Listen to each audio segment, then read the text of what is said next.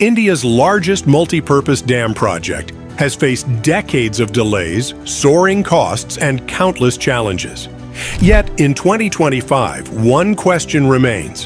Where does the Polavaram project actually stand? Polavaram project. On the banks of the powerful Godavari River, engineers are racing against time to complete a structure that has the potential to transform the future of millions of people. It's a story of ambition and resilience, but also of politics, setbacks, and some of the most complex engineering India has ever attempted.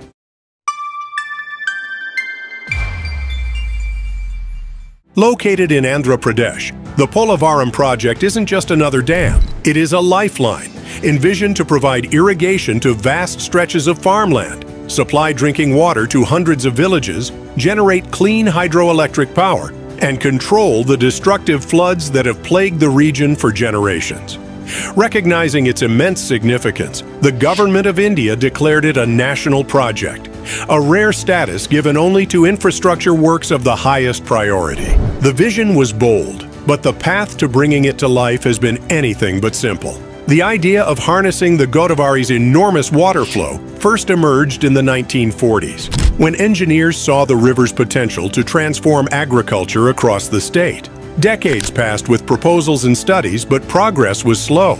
It wasn't until 2004 that the project received official approval. The chosen location at Polavaram village in Eluru district was ideal, sitting at a strategic point where water could be diverted to multiple regions. This design meant the project could not only prevent floods, but also link rivers together, ensuring dry areas received water during droughts.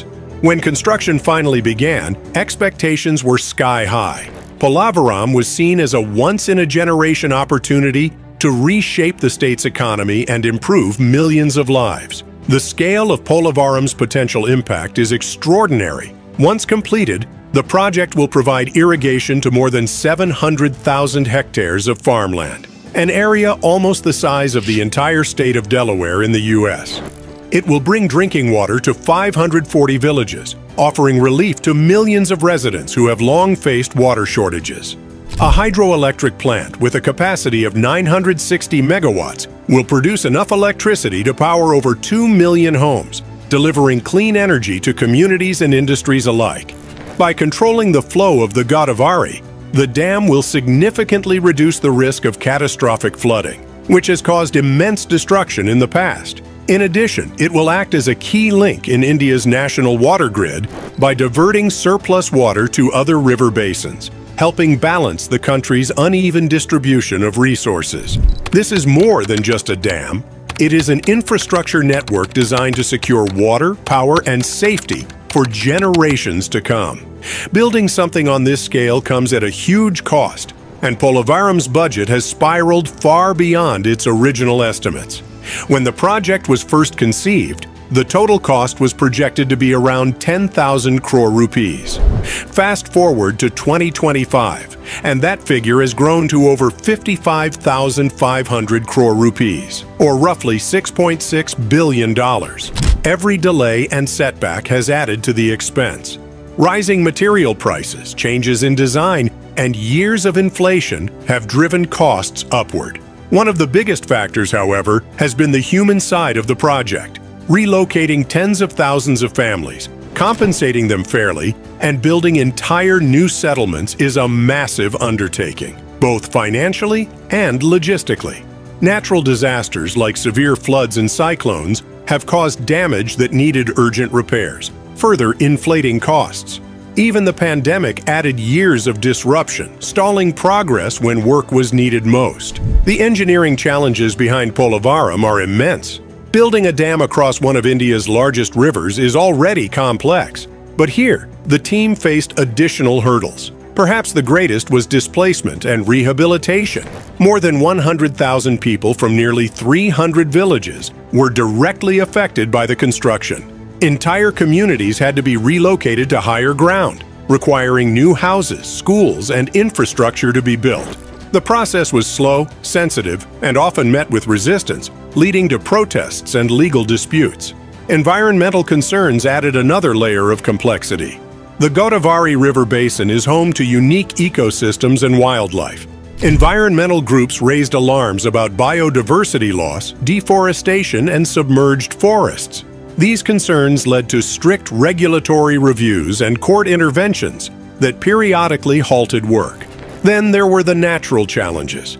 In 2019 and 2020, massive floods damaged the cofferdam and parts of the spillway, undoing months of progress and forcing emergency repairs.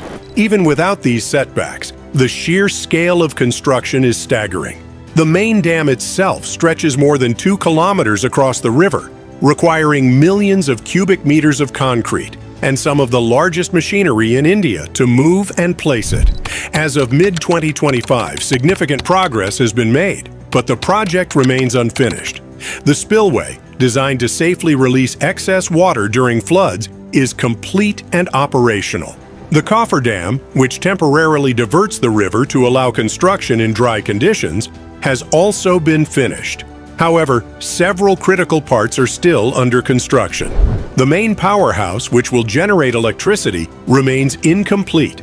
The vast network of canals required to deliver irrigation water is still being developed, and full reservoir preparation has yet to be finalized. Officials now believe the dam won't be fully operational before 2027, and some components may stretch into 2028 or later. While engineering challenges have been significant, politics has also played a major role in slowing progress. Because Polavaram is a national project, funding is supposed to come primarily from the central government. However, disputes between the central authorities and the Andhra Pradesh state government over reimbursements, cost sharing, and control have repeatedly caused delays. Every change in state leadership has brought shifts in priorities, contracts, and timelines. At times, progress seemed to stall not because of technical issues, but because of negotiations and administrative hurdles. Despite all these struggles, the vision for Polavaram remains transformative. When finally completed, it will bring reliable irrigation to farmers who currently depend on uncertain rainfall, boosting crop production and rural incomes. Drinking water will flow to hundreds of villages that today face chronic shortages, improving public health and quality of life.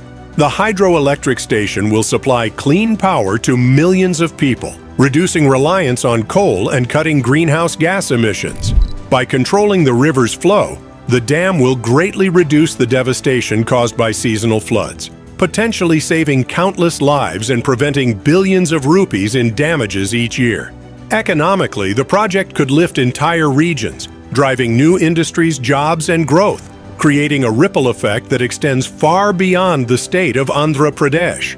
The Polavaram project represents the very best and worst of large-scale infrastructure. It is a bold vision, a dam designed to bring prosperity and security to millions, but it has been slowed by decades of technical, social, and political obstacles. Even today, its future remains unfinished, suspended between progress and uncertainty. For those who will one day benefit, Polavaram is a dream worth waiting for. But as years pass and costs rise, the question becomes more pressing. How much longer must India wait for this dream to become reality? What do you think? Is Polavaram worth the decades of struggle and expense? Let us know in the comments below.